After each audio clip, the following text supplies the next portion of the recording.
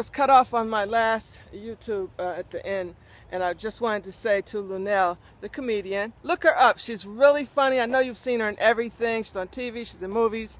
Her Christmas video with Snoop Dogg, a Thanksgiving video with Snoop Dogg is really funny. Look that up on YouTube and then you'll know who I'm talking about. She's the queen of comedy.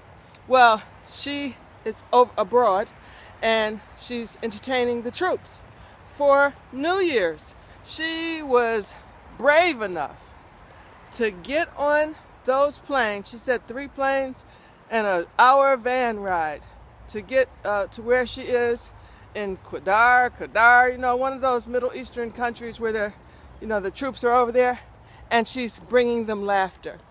What a beautiful sacrifice. Just knowing that you have the gift of laughter. My grandfather was a comedian. His name was Dusty Fletcher. He was in 7 movies, including Heidi, Heidi Ho. He traveled the Chitlin Circuit, him and Moms Mabley. And, you know, I really appreciate comedians. They make us laugh.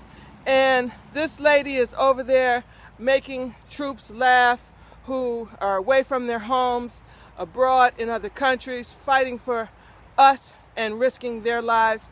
And for her to go over there and take her people, and they're bringing laughter and taking the troops' minds off of them being away from their families and off of where they are, and their lives are in danger every single day.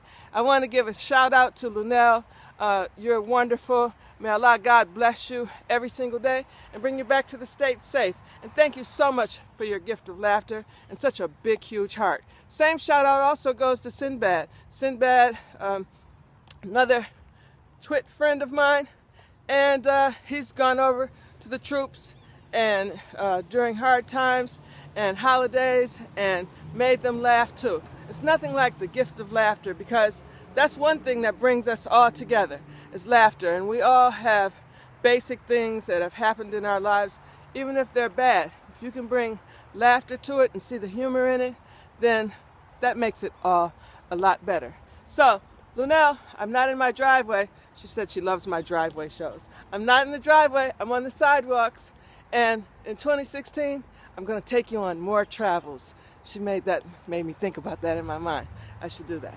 Okay, you guys, I'll see you again tomorrow, and I hope you have a wonderful evening, a safe evening, and thank you for coming to the Amber Shows.